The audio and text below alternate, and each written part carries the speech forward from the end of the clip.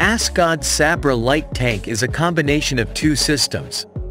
The ASCOD Pizarro 2-tracked armored vehicle was built by Santa Barbara Sistemas of Spain, which is a division of General Dynamics European Land Systems, and the Sabra turret and combat system were made by Israel's Elbit systems. As part of the contract, Elbit Systems will deliver an armored recovery vehicle variant of the ASCOD 2 Sabra light tank as well as a command vehicle variant.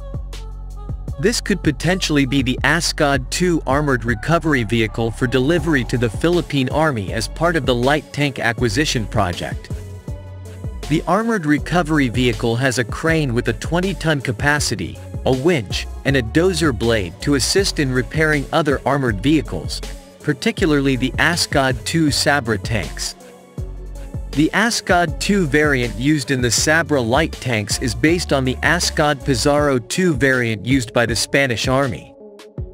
This would be supporting the ASCOD 2 Sabra light tanks, although we believe that more of these should be procured to meet an ideal ratio as the current 1:19 is lacking.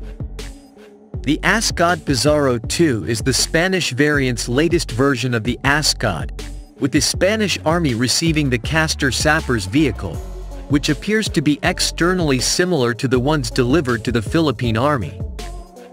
The Sabra light tank system uses either a tracked armored platform using the ASCOD 2 from General Dynamics European Land Systems, GDELS, or a wheeled armored vehicle platform using the GDELS Excalibur Army Panzer II 8x8 to meet customer requirements. These platforms are integrated with Elbit Systems turret, developed together with the Israel Defense Forces Ordnance Corps Mantic, and a 105mm rifle gun also developed by Elbit Systems.